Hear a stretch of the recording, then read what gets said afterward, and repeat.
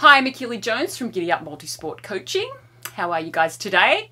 I'm here at the Zoot headquarters to let you guys know about the Zoot Ultra Swim Skin. A couple of things I'm going to talk about today is definitely sizing.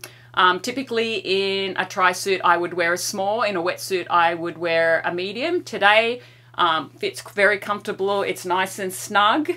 I actually have a medium ultra speed suit on, so definitely recommend going a little bit on the higher side of the sizing rather than trying to size down. Yes, it is tight to put on. You want it to feel tight. It's a swim skin. So once you put it on, it should be comfortable. It's a little bit tighter as you get it over your hips, hence why I decided to go with a medium. I would definitely recommend swimming with sleeves with your skin suit, your tri-suit. Why?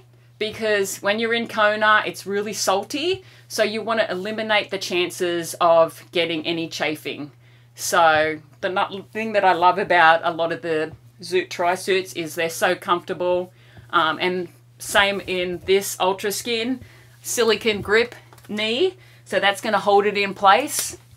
The seams, if I turn this over, you can see no traditional stitching, so it's like a flat seam. So that means it's also going to be fast and efficient and decrease the chances of getting chafing. What they've also done, if I just pull this out here, they've narrowed the shoulder piece right through here.